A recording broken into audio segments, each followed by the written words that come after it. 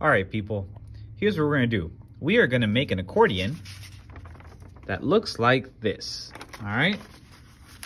Don't trip, it's gonna be a lot easier than you think it is. Step one, get 2 pieces of paper. Get your 2 pieces of paper, all right, dope. Now you're gonna fold both the pieces of paper into hamburgers, all right? Hamburgers, hold up. All right, so your 2 pieces of paper should be folded hamburger style like this, all right? Boom, boom. Now, what you're gonna do is you are gonna cut along the lines of your hamburgers so you get 4 pieces of paper. All right, you should have 4 pieces of paper, about equal size. Now, with each of these, you are gonna fold these hamburger style. Fold 4 hamburgers. I almost forgot. When you fold these hamburgers, you give yourself about 1/2 inch at the top. All right, so leave about 1/2 inch space. So your hamburger should look like these. All right, now you have your 4 hamburgers and you should have a little tab right at the top. What we're gonna do is we're actually gonna fold this tab backwards. All right, now that means each of our hamburgers should look like this from the side. So if I stand it up, it's kind of like a little tent with a little flap right there. All right, got a little tent, flap right there, tent, flap right there, flappy flap flaps. Oh yeah, pay attention. I know Edgar probably already screwed up by now. It's all right. Damien, come on, follow along, wake up. Here we go.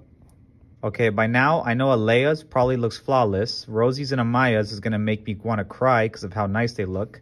And Ty, well, good try. Okay, so now what we gotta do is we gotta attach our accordion together. Because remember, we gotta turn these 4 pieces into this thing right here. The way we're gonna do that is we're gonna take our glue stick and we're gonna glue along the inside right here. So hold up one second. All right, so I'm gonna glue right here. All right, so I got my glue on the inside flap, and now I'm gonna take another flap and attach the flaps together. This is a little harder because I'm holding the phone with one hand, and I know this is probably the lowest quality tutorial video you will ever see in your life, but whatever, because you know, at least you get a tutorial video. And I don't have to explain this to a bunch of you and then get mad when you're not paying attention. Now, you can just go back and rewatch the part and hopefully you don't get that big of a headache. All right, so let's just like that. And we're gonna do that now with all the rest of the pieces. So it should look like that. Okay, by now, all the pieces should be attached.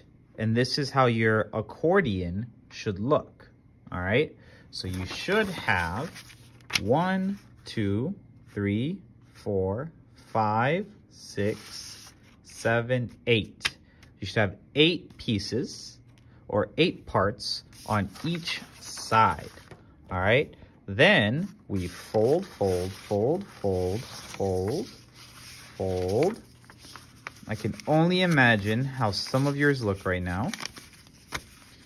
Oh boy. Now, ideally, this would have been perfect, but it's okay if it's not perfect.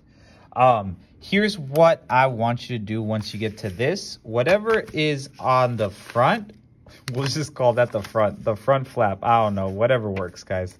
What you are going to do is you are going to make a codex about the Aztecs, all right? So here's what I want you to do. I want you to write here the codex and put your last name. So it should look like this, all right? All right, so we should have the codex and then right here should be your last name. Now, here is your job. You are gonna use these 16, I'm just gonna call them panels, to explain everything you've learned about the Aztecs. Now, the reason why you're doing this is because this is actually what the Aztecs left us. So they left us these things called codices, and you can look them up. You can look up the Codex Mendoza or any Aztec codex just to get ideas of what they look like. But you are going to fill this up with information about the Aztecs. All right, so here's what I did. I filled mine up with information about how the Aztecs came to power. This is all stuff you already did in your comic book. All right. Now you can use drawings, or you can also use sentences, bullet points, dashes. You just have to show me that you've been paying attention for the past couple of weeks. That's why this is such a big project. All right. And then for the other side, I want you to tell me the story of why the Aztecs fell. Why are they no longer here? What happened to them? Who did that to them? Why did it happen? So on and so forth. All right. Ending with the fall of the Aztecs. Dun, dun, dun. All right. Good luck.